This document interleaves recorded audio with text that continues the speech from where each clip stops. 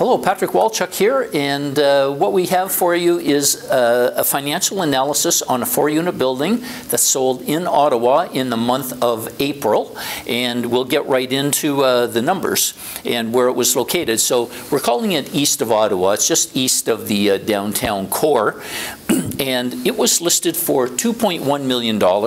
It's sold for $1,900,000. Now that's a little bit unusual. You don't see that kind of thing typically unless they negotiated a price, then there was a building inspection. The building inspection found that there was latent defects in the property, and so both the buyer and seller agreed to do an amendment on the price. I'm not saying that happened here, but I'm saying that in general that frequently is what happened because we had, fairly large spread here.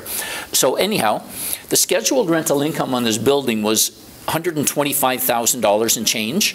The effective rental income was almost $122,000, and the operating expenses, as stated in the MLS system, were about $23,000. So when we factor in maintenance and management for total operating expenses, they're $35,000, and so because of that, we now know what our NOI is, so that is $86,000. And because we now know the NOI, and we know the selling price, we can calculate a cap rate. And the cap on this building was 4.5, and that is maybe a little bit higher than average, and certainly for this neighborhood, it's really quite high.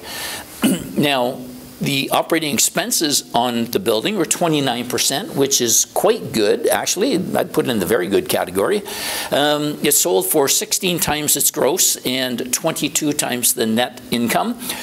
And for this property, you could buy it and have a positive cash flow with only a 37% down payment. So the buyer would have had to put down $703,000, and that provides him with a mortgage of $1,197,000.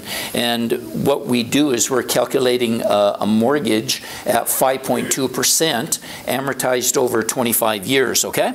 So we know that our annual debt service on the total amount of the mortgage, or our annual debt service, is going to be about $85,000 in the year.